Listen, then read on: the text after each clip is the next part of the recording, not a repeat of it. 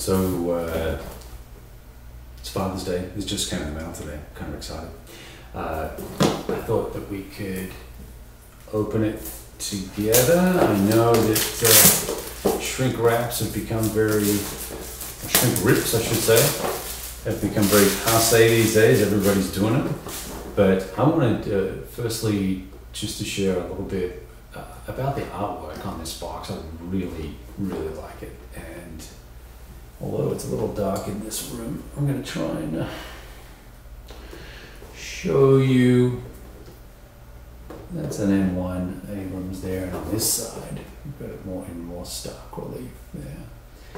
And then the back of the box also has some great artwork. The reason why I guess I'm so impressed with this artwork is that I think from inception, I don't know the exact dates, but from the beginning of the Kickstarter style, guffless pre-order program, this was a really short cycle. Certainly less than 12 months, and probably more like 6 or 8. And so the quality of the box is the usual good quality from the Lock and Load people, Lock and Load publishing people. World at War series, is set in World War III, 1985, and so we're getting to see all of the potential at a platoon level in a fictionalization of what Mark Walker thinks World War III would have turned out to be like. And in this particular module, not only are there, obviously scenarios and new maps and new counters, but we're really focused on the extended and expanded military capabilities of the US forces. And I'm not going to jump up off the sofa to get you close enough. I'll take some pictures of this and post them up. But there's a whole whack of new formations here. And so we've got the 44th Panzer, and some of these are historical and some are not.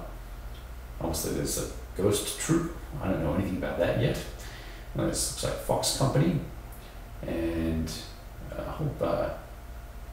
very cool. Task Force Eagle. So we'll see what this is all about. There's also a surprisingly large number of Russian counters here as well. So it's full counter sheet. There are 2 maps, and all those that are familiar with the terrain of these maps will no doubt like them. And these are geomorphic, so they're going to go together nicely with the rest of the series. I'm sure these go together this way as well, and this way.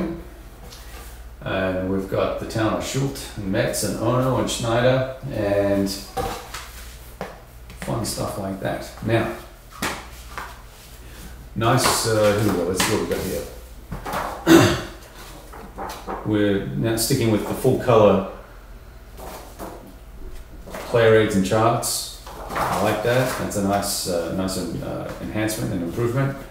And we have rules of play, which have the specific rules for the forces that are involved.